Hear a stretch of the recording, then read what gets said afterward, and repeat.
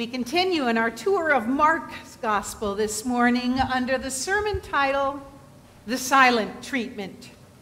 So now may the words of my mouth and the meditations of our hearts be acceptable unto you, O Lord, our rock and our Redeemer. It was calculus, my freshman year at Duke University.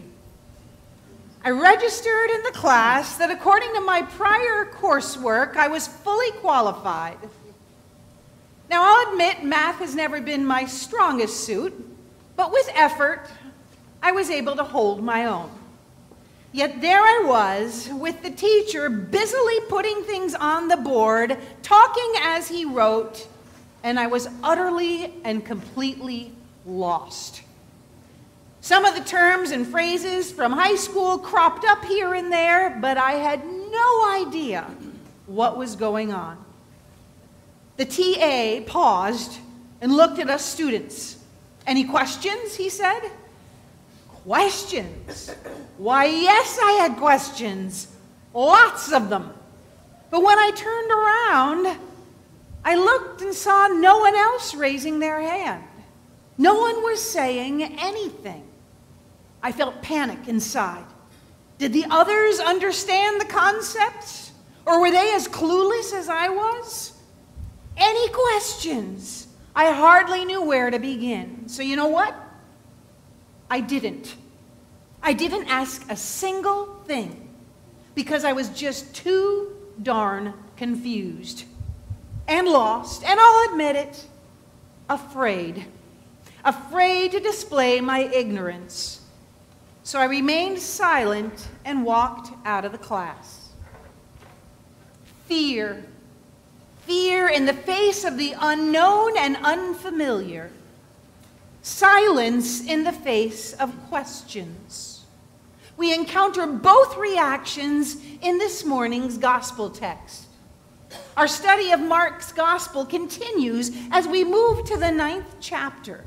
Do you remember last week we read from the 8th chapter, where for the first time Jesus revealed to his disciples what his sure and certain fate would be: rejection, suffering, and death before ultimate triumph.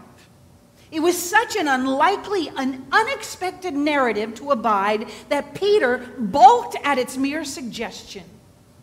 Well, today, a chapter later, we see Jesus traveling with his disciples through Galilee.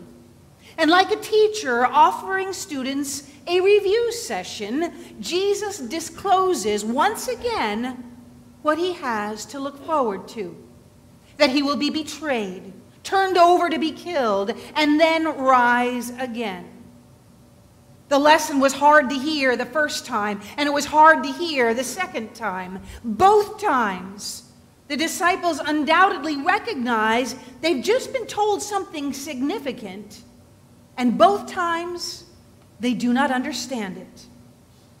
And did you notice how they respond? Like I offered up to my calculus teacher, they give Jesus the silent treatment. They say nothing, for the text says they are afraid. Their reticence persists and only complicates life further. For as the disciples keep walking to Capernaum with those ignorant blinders on, they do not display their best selves. They start arguing amongst themselves about petty stuff. Who is the greatest? And when Jesus gets around to questioning them about their conversations, once they get to their destination, the disciples give Jesus the silent treatment again. Presumably they're embarrassed. Also maybe afraid for Jesus to know the truth. But no matter what, the upshot is they say nothing. Fear, though it can be a healthy and indeed necessary response to bona fide danger, kicking in that fight or flight instinct, it can also rear its head to our detriment. For making choices based on fear can cloud our thinking, impede our growth. When we do not address or simply avoid what we fear, we close ourselves off to new opportunities, illumination. We limit our capacity to engage a topic and therefore understand it better, accept it more fully. We become narrow in our approach and protective of our turf. I read a couple of articles this week about the incidence of fear in the Gospel of Mark. Theology professor Micah Keel notes how Mark often contrasts it with faith.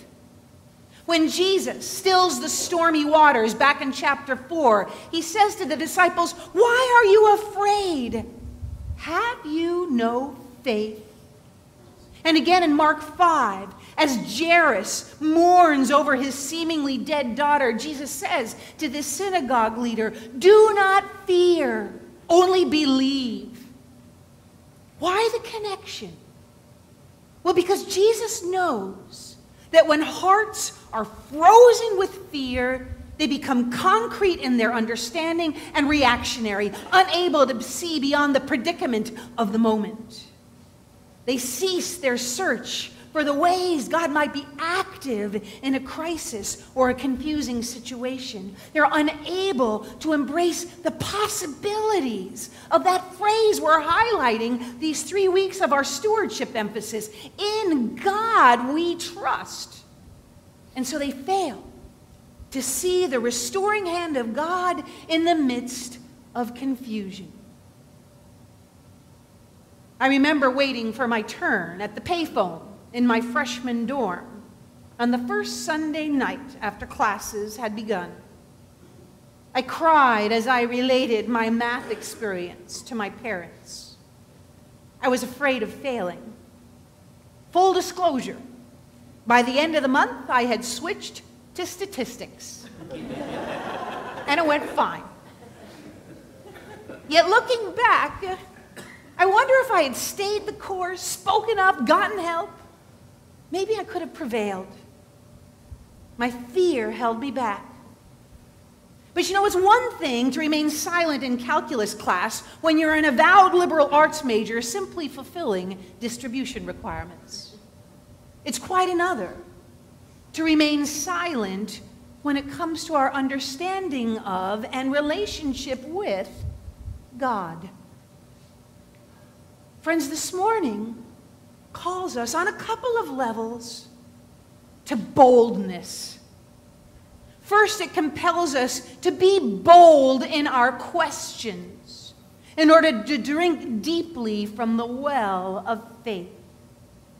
Out of fear, the disciples said nothing to Jesus after he disclosed his passion, and as a result, they remained in the darkness about his true nature. But how about you? What is it about the activity of God, the reality of God, the nature of life that you do not understand, and indeed perhaps you fear?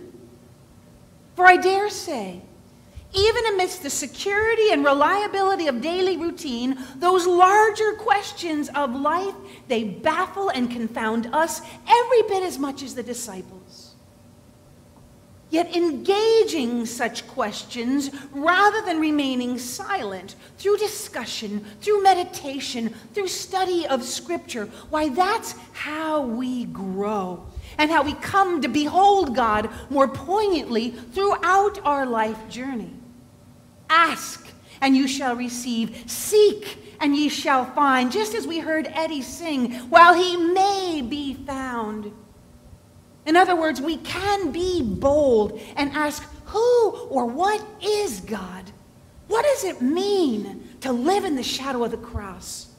I mean, how does Jesus save us? And then we wonder, how about our loved ones that don't profess a faith? Those that have no clue who Jesus is. What about them?